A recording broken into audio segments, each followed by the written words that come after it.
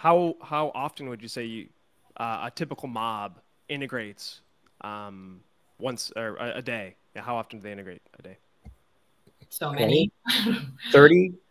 I don't know, 20, 30? I mean, I can look at the Git statistics, but every commit is an integration point to trunk. Every commit is an integration point to trunk. There you go. Thank you. I knew it was big, and I saw this chart, but I didn't remember the numbers. Yeah. So it looks like 700 commits a month, 20 days out of the month, 2 into 7, 35 commits a day, roughly. So we integrate about 35 times a day. There you go. How big is like a typical commit?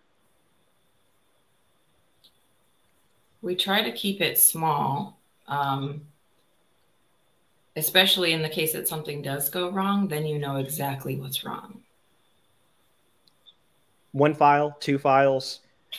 If you get much above 5 files, which does happen, because the thing is, the reason committing frequently is so important is we're also refactoring the code. If I refactor the code and you don't get it, then you're going to have integration problems. So that's one of the reasons why we have to commit so frequently, so that we can we commit so frequently so that we can commit so frequently. And if you don't commit frequently, you won't be able to. I mean, I understand that's a paradox, but if it's not a paradox, it's probably not representing reality.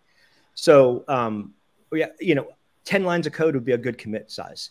3 lines of change. I have changed. I mean, I renamed a method and I push, because you know what? We didn't like the name of the method and I push. But the question you didn't ask, Kody, is we typically switch who's on the keyboard after a commit.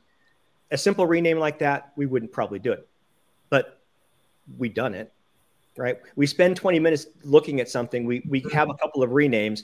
Okay, well, that's something that it's better. It's not perfect, but it's better. And that's my internal mantra is what we're doing better in the long run.